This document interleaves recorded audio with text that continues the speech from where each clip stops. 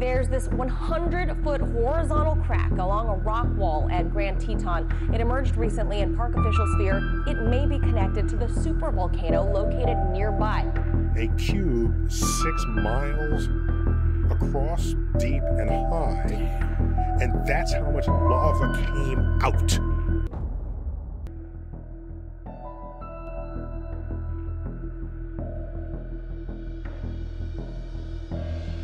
Yellowstone has always been a very active place, attracting crowds of tourists worldwide with its impressive attractions. However, there is now an additional reason to be careful when exploring this place. If Yellowstone were to erupt at its highest known level, known as Category 8, it would be capable of causing extreme destruction in the United States of America.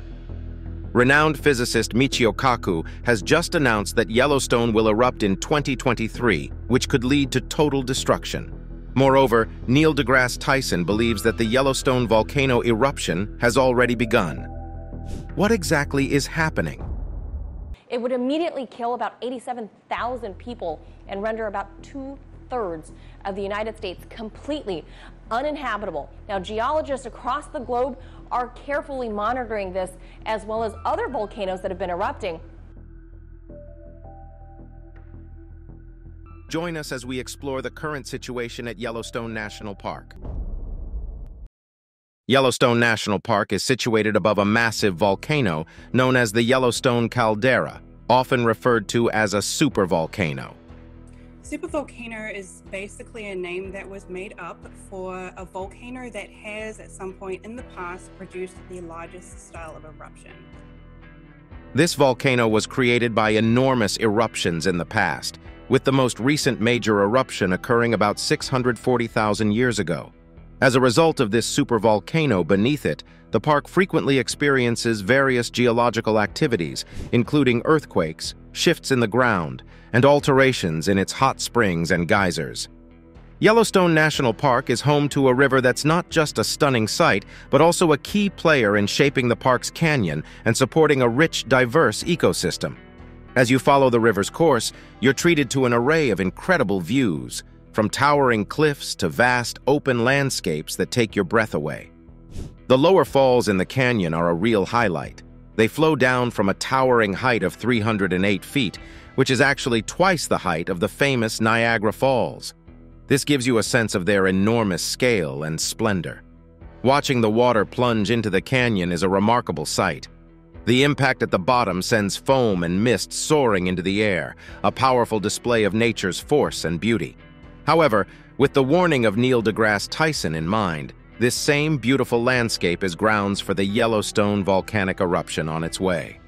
Around the falls, the natural rock formations really add to the charm of the place.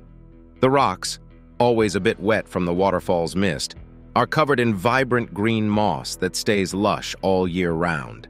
It's like a fairy tale setting, with this soft greenery against the rough landscape. The Yellowstone River flows by with its foamy surface, showing just how clean it is. There's also algae and moss in the water, giving it a unique green color that makes this spot even more picturesque.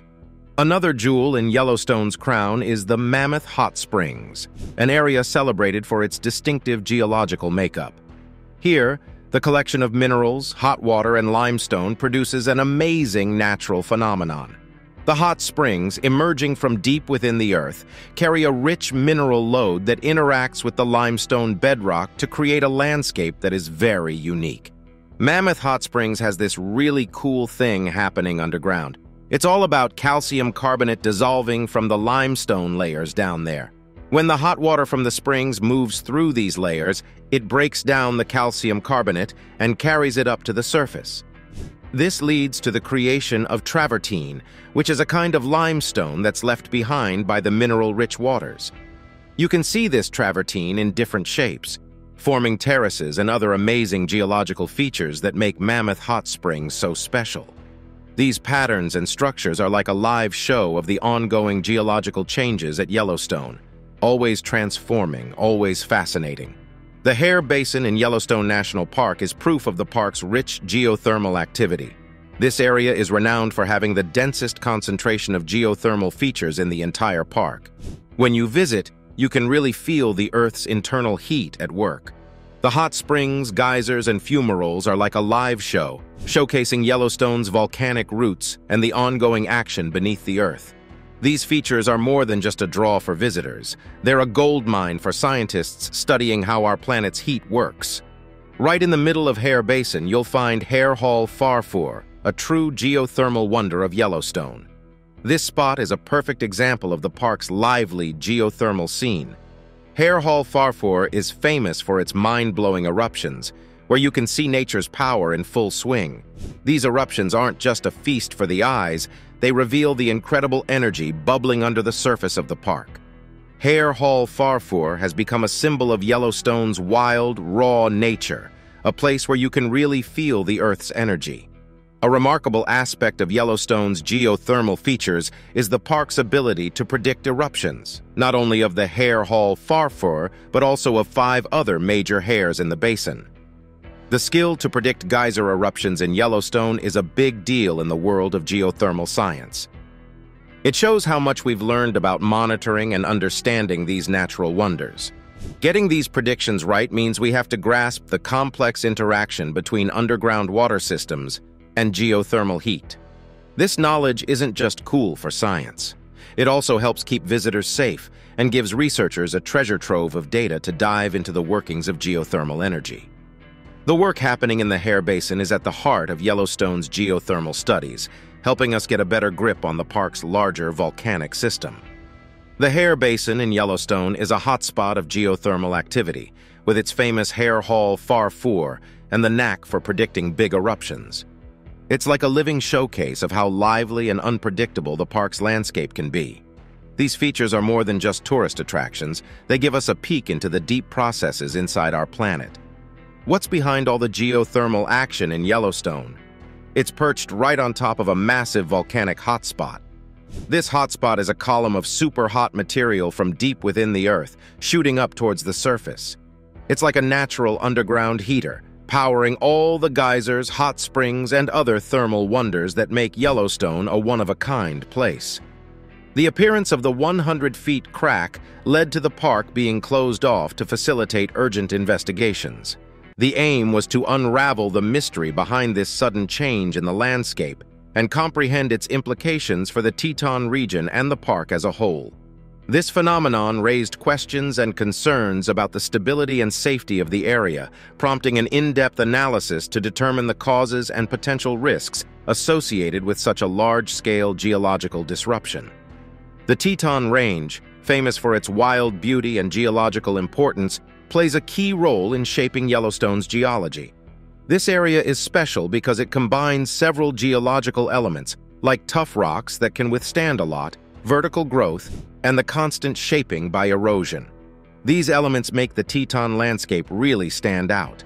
The recent discovery of a large crack in the area shows that geological changes are always happening in the Tetons, reminding us of the constantly changing nature of the park's geology. The Tetons are mostly made up of some of the hardest and most solid rocks around. This makes the mountains strong and able to stand up to breaking apart. The type of rock in the Tetons, being so tough and long-lasting, helps protect the mountains from wearing away. This has kept the range's dramatic appearance intact for thousands of years. Being Wyoming's youngest mountain range, at less than 10 million years old, the Tetons are known for their significant vertical rise. This uplift is the reason for their striking, steep shapes. Their young age, compared to other nearby mountain ranges, is really important for understanding how Earth's tectonic plates and uplift processes work. The rock formations in the Tetons are really good at holding up against breaking down, which usually happens because of temperature changes, ice and water. This toughness helps the mountains keep their shape over a long time. However, even these strong rocks aren't totally safe from nature's forces. Over the years, the constant push and pull from temperature shifts and other environmental factors can cause cracks and splits to form. The presence of these geological changes, including the recent large crack, signifies the ongoing battle between the inherent strength of the rocks and the relentless forces of nature. The recent discovery of a massive crack in the Teton area, along with the unique geological factors of the Tetons, highlights the dynamic and unpredictable nature of Yellowstone's landscape. These developments not only highlight the park's geological complexity, but also raise important questions about the future of this iconic region. In the Teton area of Yellowstone, the formation of cracks in the rocks is a significant geological concern. These fissures are primarily the result of temperature forces that cause the rock particles to contract and expand. The Tetons, characterized by their dense and hard rock formations, are particularly susceptible to these temperature-related stresses. Daily and annual temperature variations result in repeated cycles of expansion and contraction, exerting immense pressure on the rock structure.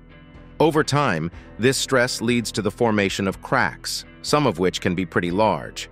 These cracks are not just surface features, but are indicative of deeper structural changes within the mountains, signaling a continuous battle between the rock's inherent strength and the relentless forces of nature. Frost wedging plays a crucial role in the disintegration of rock in the Tetons. This process occurs when water seeps into the cracks of the rocks, freezes, and then expands. The expansion of the ice exerts significant force, effectively prying the rock apart. This repeated freeze-thaw cycle causes chunks of rock to break away from the mountain walls, a phenomenon known as mechanical weathering. The result is the gradual disintegration of even the hardest and most resistant rocks. Over time, these processes lead to the formation of talus slopes, which are piles of broken rock debris collect at the base of the mountains. Frost wedging is a powerful force that, over centuries, can reshape entire landscapes, contributing to the dynamic and ever-changing nature of the Tetons. Avalanches and running water are significant agents in the transport of rock debris in the Teton area.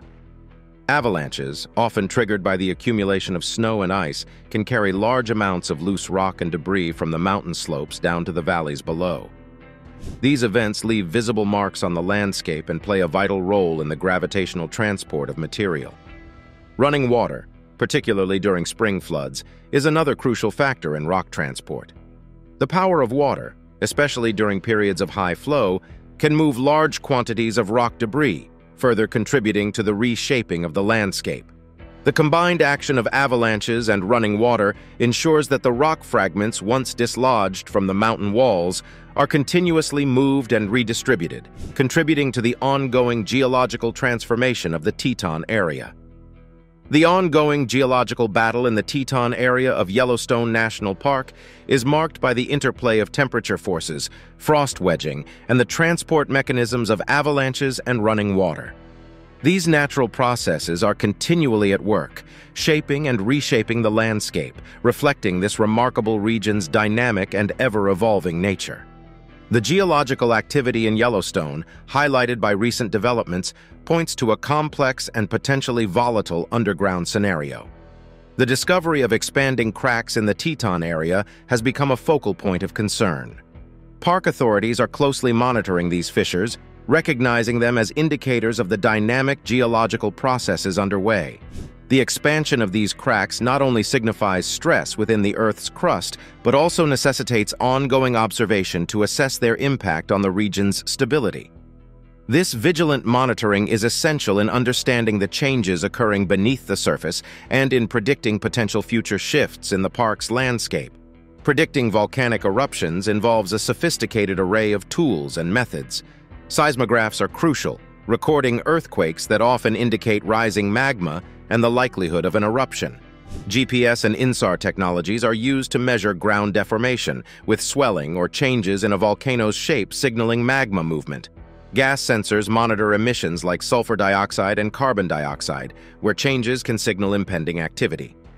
Thermal imaging and infrared cameras detect surface temperature changes, another magma movement indicator. Additionally, geological surveys through field studies provide insights into a volcano's history and behavior.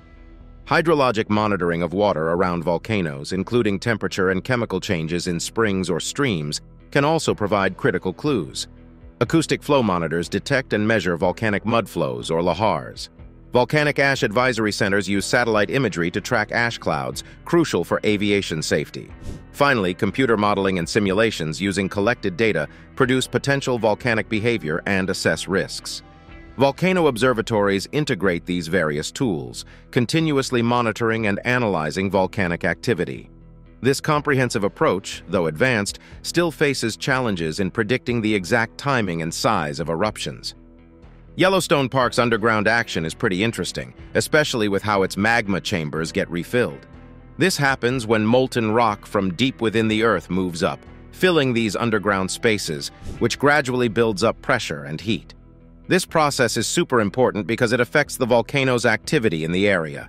Scientists keep an eye on this by watching for signs like earthquakes and shifts in the ground, which help them guess when a volcano might erupt. There's always a bit of worry about a huge eruption at Yellowstone, especially with the magma chambers filling up. If the pressure inside gets too high, we could be looking at a massive eruption that throws a ton of magma into the air. The impact of something like that would be huge, not just around the park, but globally. It could change the climate, mess up flights, and harm the environment in a big way. What makes eruptions at Yellowstone particularly intense is this rock called rhyolite. It's packed with gases, so when it erupts, it's really explosive. Since there's a lot of rhyolite in the park's magma chambers, it means any volcanic activity could be pretty serious. Yellowstone is constantly buzzing with geological activity. We keep an eye on things like growing cracks and the refilling of magma chambers, all of which really show how dynamic the park is. It's super important that we understand all these geological goings-on. This knowledge helps us get ready for what might happen next and make sure the park, its visitors, and nearby areas stay safe. In the past 2 years, the world has witnessed a series of significant volcanic eruptions, each unique in its impact and intensity. These eruptions have ranged from explosive and catastrophic to more subdued but equally fascinating geological events. The eruption of the Taal volcano was one of the most prominent volcanic events in recent years. Situated on the island of Luzon in the Philippines, this eruption was characterized by a massive plume of ash and steam, which reached an altitude of over 14 kilometers. The eruption led to the evacuation of thousands of residents and caused significant disruption to air travel. The Philippine Institute of Volcanology and Seismology raised the alert level, indicating the possibility of a hazardous explosive eruption. Indonesia's Mount Merapi, one of the world's most active volcanoes, experienced multiple eruptions throughout 2020 and 2021. These eruptions were marked by lava flows, pyroclastic flows, and ash columns, causing evacuations and concerns over air quality. The Indonesian authorities consistently monitored the volcano, as Merapi's eruptions pose significant risks to the densely populated regions surrounding it. The eruption of La Soufriere on the Caribbean island of St. Vincent in April 2021 was a major crisis. The volcano explosively erupted, sending ash plumes high into the atmosphere and covering the island in ash. This eruption led to the evacuation of approximately 20,000 people and caused widespread disruption across the island. It was the first explosive eruption of La Soufriere since 1979. The eruption of the Cumbre Vieja volcano on the island of La Palma marked the first volcanic activity in the area in 50 years, in September 2021. It created spectacular lava fountains, flows, and ash clouds. The eruption caused significant property damage, including the destruction of homes, and led to thousands of evacuations. Its lava flows also created new land masses as they reached the ocean. The eruption of Mount Nyiragongo in the Democratic Republic of Congo in May 2021 was particularly dangerous due to the speed at which the lava flowed and its proximity to densely populated areas. The eruption led to the evacuation of the city of Goma, home to nearly 2 million people. It was a stark reminder of the deadly potential of volcanic eruptions in populated areas. These volcanic events highlight the dynamic and often unpredictable nature of Earth's geology. They demonstrate the need for continuous monitoring and preparedness, especially in regions with active volcanic threats. The urgency of monitoring and understanding these activities cannot be overstated. How will these natural forces shape the future of Yellowstone? And what can we learn from this powerful intersection of geology and ecology in one of Earth's most extraordinary landscapes? Thanks for exploring with us on Beyond Discovery. If you enjoyed these revelations, click now on the next video that pops up on your screen. It's unbelievable.